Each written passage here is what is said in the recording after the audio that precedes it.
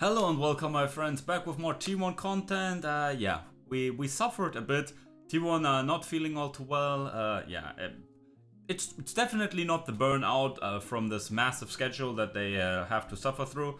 But yeah, regardless, the last week was rough, right? And yeah, I mean, we could have talked about it, but yeah, exams are coming up. And yeah, I'm already being an illegal, lazy motherfucker recording this video instead of studying. But I mean, it's the Telecom War T1 KT. I mean, come on. It's 5-5, both teams kind of struggling, right? We're in a good position and all of that. But, oh wait, owner here, Prioshake will fall down any moment now. Let's go actually get some audio in. And yeah, Zeus, I mean, run. Gets the stun, but the turret is annoying. Ay.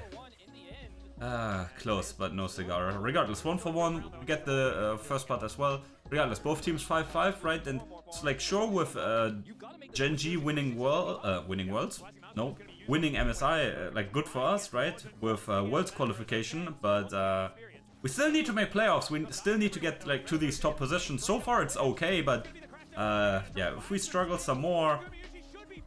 Oh! That was so close. Did he Q a minion or did he Q Deft GUMAS, right? Oh my, yeah. Oh yeah, and there is owner, let's go! Man, Misfortune does so much damage right now, it's crazy. BDD, what are you doing? What? Didn't get the right Q angle, but yeah, very nice. There's, I mean, carrier really well. Oh, yeah. Yeah, that's just nasty. Poor Zeus. Overall, like, if I have that right in my mind, like the T1 top side, actually the entirety of T1's like kind of struggling, but I mean, at least in this game so far, owner and the bot side, right, doing fairly well. Faker getting a bit out-rotated, but this is to be expected in this matchup. Yeah, Guma here is all but dead. There's nothing he can do. Can't even get the cannon minion. But yeah. Let's see. There's the Rakan.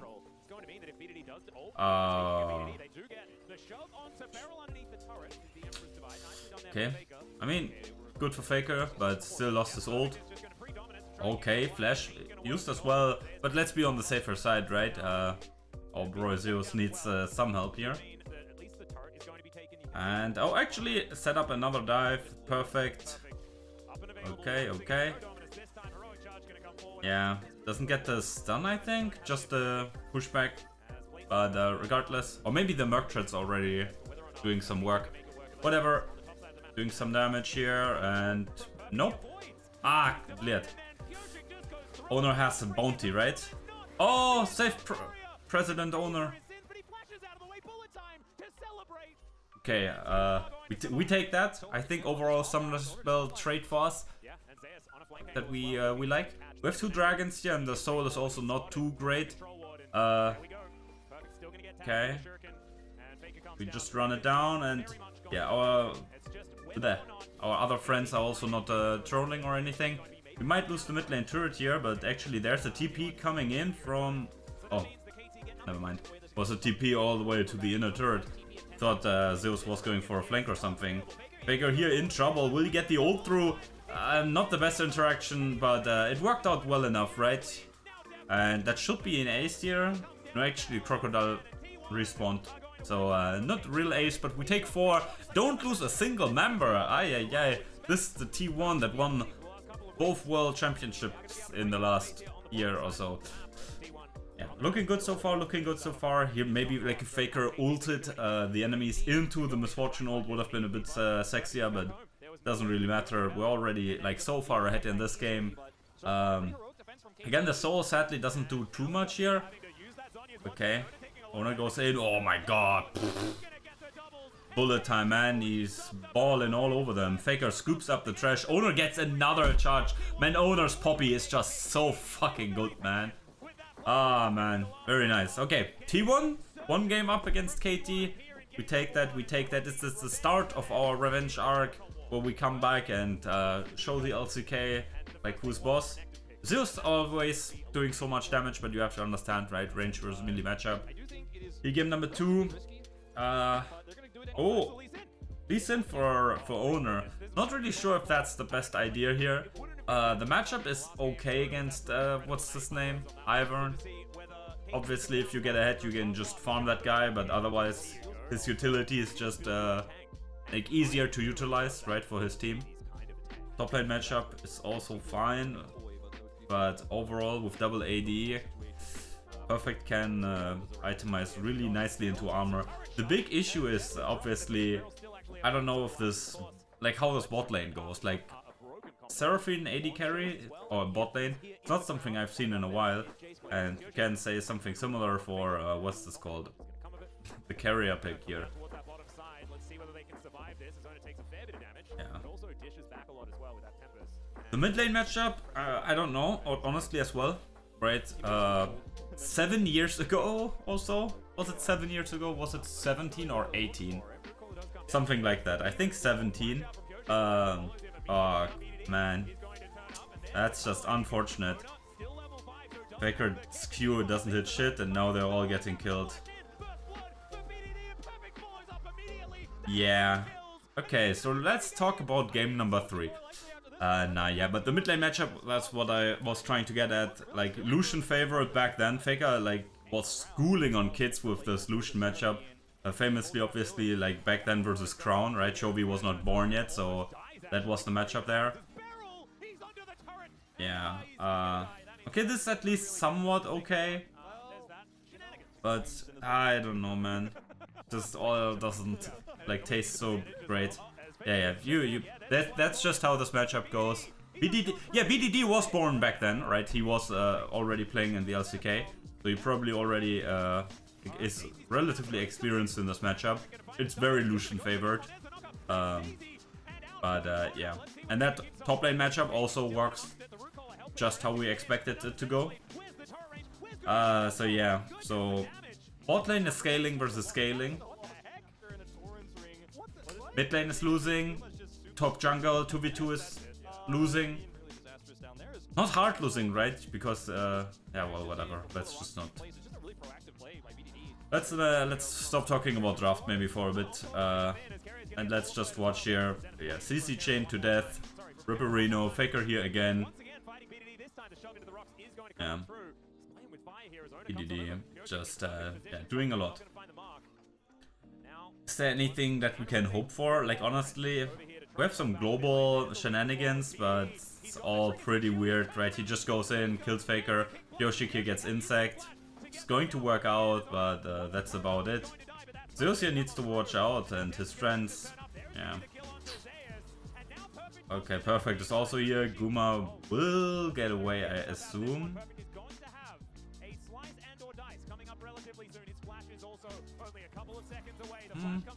Yeah, what a... Gets away, but I don't know. Yeah, he had cleansed, no? And yeah, here we see what happens to Owner when he steps into the wrong direction. He's in here in this game. Yeah. Regardless. Oh, no. That's our Owner. We need that guy. Yeah, hammered away, but yeah. It's just sad, man. They contest topside. They take 3 dragons. How is it greedy? They were taking dragon. I guess it's greedy since we're so far behind. Right, the gold lead only says 1000, but our champions and their champions are both like strong at this state in the game, and when they are stronger than us due to like having more gold, then that's that. And when their composition is also way easier and yeah, to execute, then it's just rough. Yeah, Faker, yeah.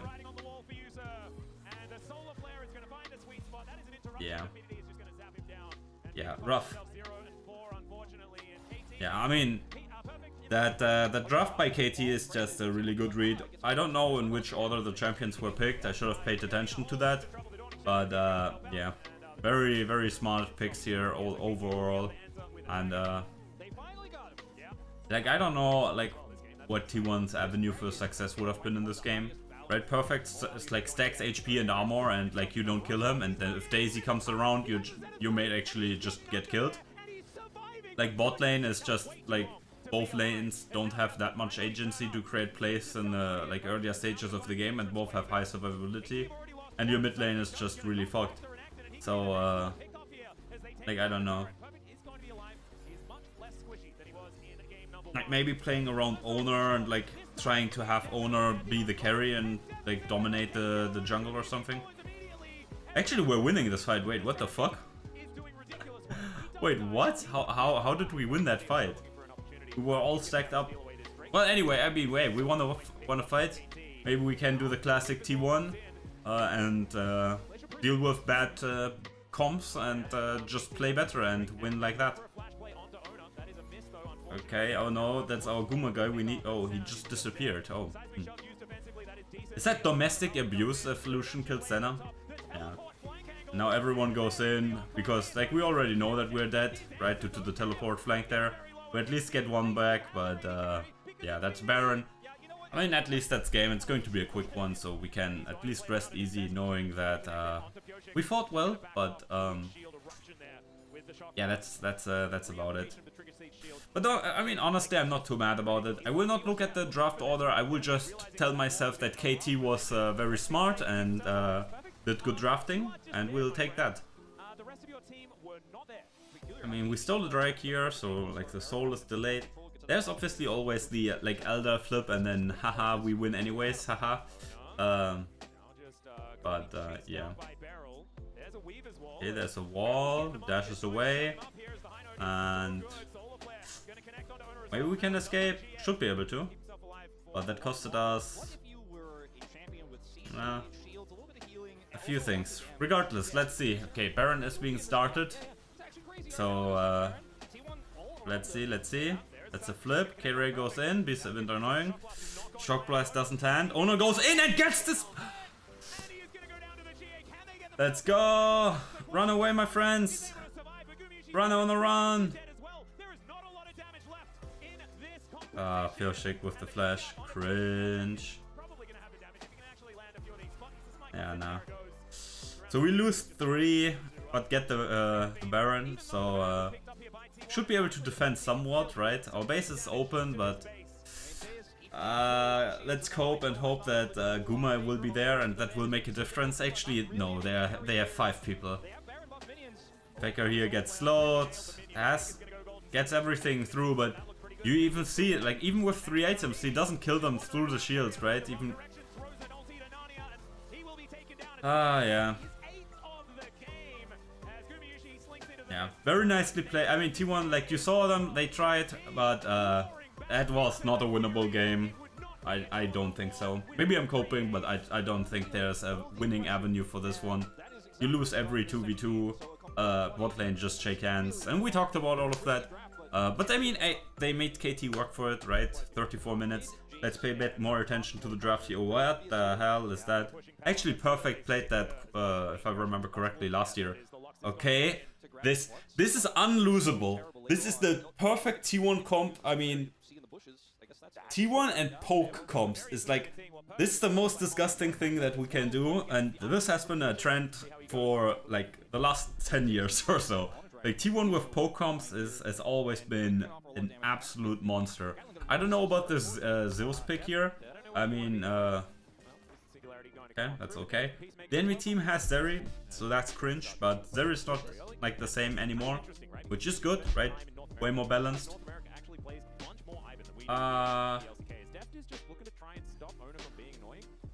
Okay, but look at your wave, Deft. Don't you want minions?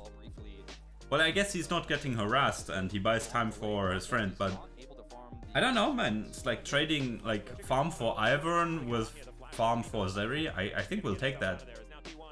Do we dive barrel? Nah. The gold difference not too bad yet, but yeah. 8 and 1. Only 9 times, right? Did it go through? Which, yeah, should tell you that that's how it goes. Solo kill here for BDD, right? Pretty nice. Always nice to see someone like BDD perform well after all these years, right? Originally, true Jin enthusiast.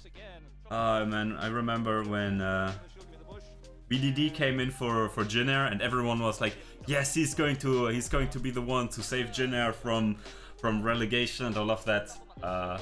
Sadly, he didn't. Right? He was known as a what was it, a Z player? I think it was. He was a Z player back then. But this was like ages ago when he was like young and stuff. And yeah, I mean, they're going after Faker because obviously that's the lane that you can easily attack.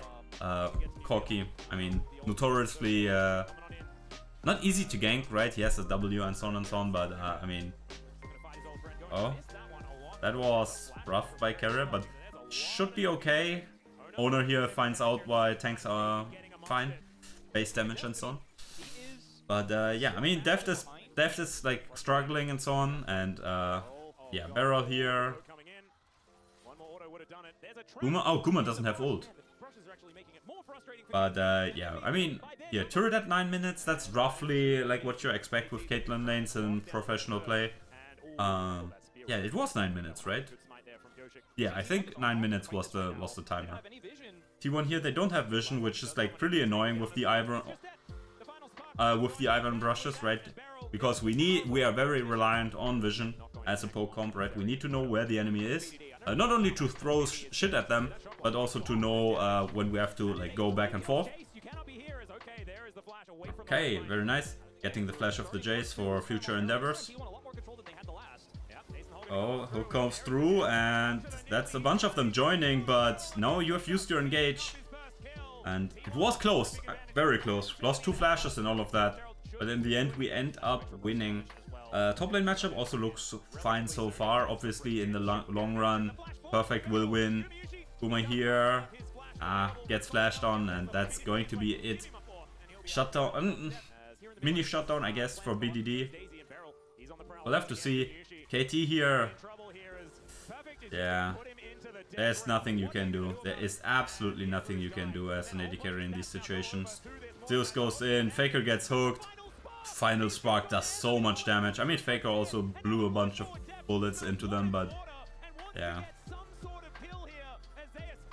Oh boy, Carrier. Oh, he has enough for a Q, but it's not enough. Yeah. This is really rough. Considering KT, I mean, they're engaged. Like, sure, they have Pyoshik Q, and the rest of them, they're only engaged as Beryl besides that, right? It's crazy that they are capable of generating so much like plays. Very nice. Very well done by him. Actually insane. Obviously, like remove this champion from the game, but whatever. So yeah, this just speaks to like either we can go the road of like Beryl's just so fucking good and so on, or we go the route and say, okay, yeah, T1 is playing rather sloppy that they get engaged so often, right? Usually with such a draft, the game should never be 9-7 in terms of like scoreline. Anyway, Zeus goes in again, and yeah, Cassante, probably still Cassante in the bot backline here. We don't even watch. It's perfect presses R and Lux dies, but yeah, 12-8. Yeah, we don't talk about the gold lead, right? We just look at the 12-8 and cope that KT is still in the game. Honestly, the game is ending in a couple of moments here. Yeah, very nice, very nice. So when we struggle, when the times look hard, pick Caitlyn Lux and everything will be alright. Yeah, revenge against KT. Yeah, I'm pretty positive they beat us in the first Telecom War this summer. But at least we get this very big dub here. And yeah, very nice to see, very nice to see. Caitlyn Lux generating tons of money. Overall, a bit all over the place, right? To be able to allow so many kills for the opposing squad. But even in such situations, we were still alright due to, yeah, getting the structures, getting the objectives. So yeah, we see a trajectory of improvement, but overall we know these guys can play some really fucking good League of Legends. But yeah, hopefully they can ride this momentum, rest well, and yeah, next week do some work. Was that Morin right now in the crowd? Well, whatever. We see each other also hopefully in the near future. again, exams are cringe. I shouldn't even be here, but hey, we see. Take care. Bye bye.